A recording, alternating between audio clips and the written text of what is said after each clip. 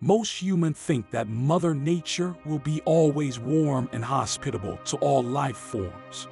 Well, for the most part she is. But there are already 5 mass extinctions recorded in our history. On Earth, 99.9% of all species eventually go extinct.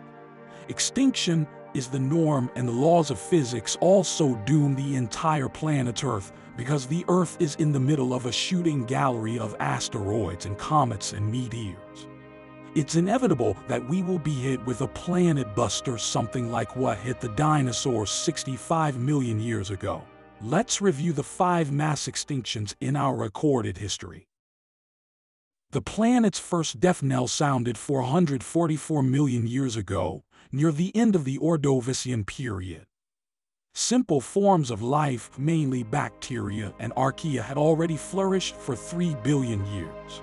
Complex life, on the other hand, had only just started. The Ordovician is a very interesting time period because you have one of the largest and most rapid biodiversification events, and also one of the largest mass extinction events. At the time, most of Earth's land was merged together in the supercontinent of Gondwana. Then came their demise. It consisted of 2 distinct events separated by roughly 1 million years.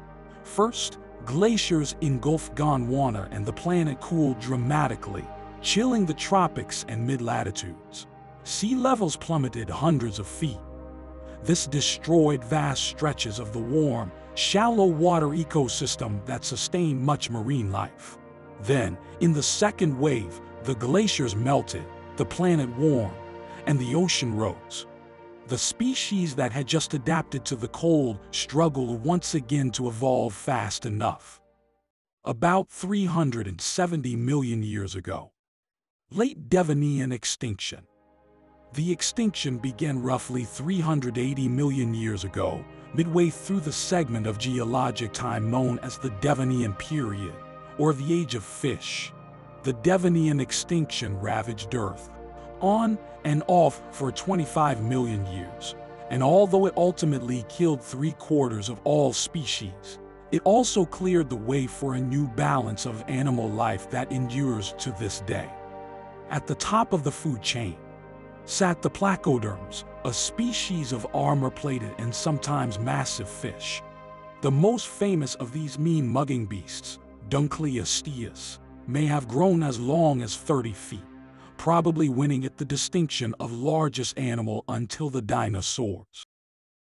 252 million years ago, Permian-Triassic extinction. The Permian-Triassic extinction killed off so much of life on Earth that it is also known as the Great Dying. Marine invertebrates were particularly hard hit by this extinction, especially trilobites, which were finally killed off entirely. But you don't get a nickname like the Great Dying for playing favorites.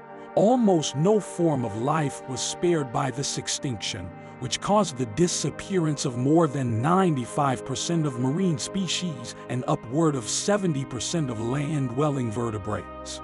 So many species were wiped out by this mass extinction. It took more than 10 million years to recover from the huge blow to global biodiversity. This extinction is thought to be the result of a gradual change in climate, followed by a sudden catastrophe.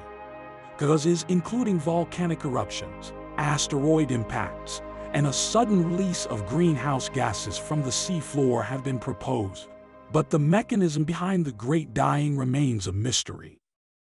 201 million years ago, Triassic-Jurassic extinction. This extinction occurred just a few millennia before the breakup of the supercontinent of Pangaea. While its causes are not definitively understood, researchers have suggested climate change, an asteroid impact, or a spate of enormous volcanic eruptions as possible reasons. Its effects are unquestionable.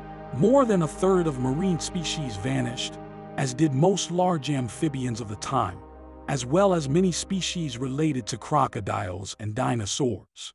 66 million years ago, Cretaceous-Paleogene extinction, also called KT extinction.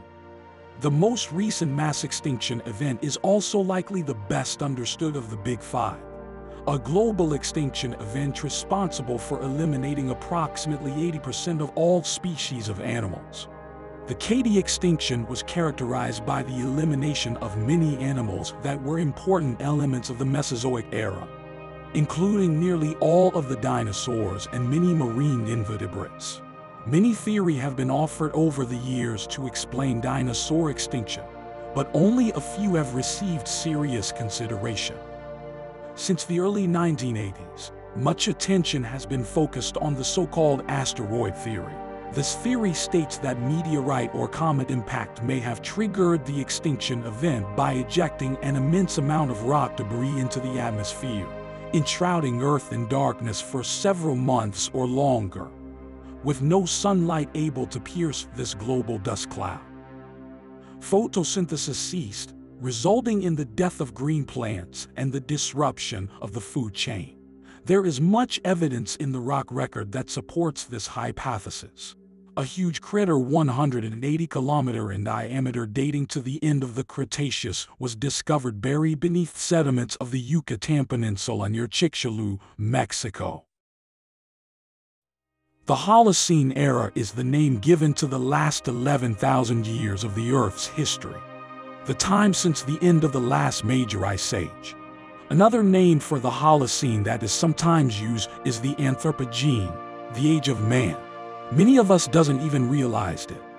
We are currently in the midst of Earth's sixth mass extinction event, and it's accelerating. Known as the Holocene extinction, this event has been occurring for the last 10,000 years, beginning at the end of the last ice age. But an increasing human population and a warming planet have only made this mass extinction even more dire. Many of the past mass extinction events are mysterious in some ways because we really don't know exactly the reason. But we have a good idea of what is happening now. It's human activity. Humans have contributed to factors like climate change and the introduction of invasive species, which are leading to even more extinctions as animal habitats disappear or are disrupted by new species. Some biologists think that the current rate of species loss is probably 1,000 times what the normal rate is. The shocking truth is Mother Nature and our laws of physics have a death warrant for humanity.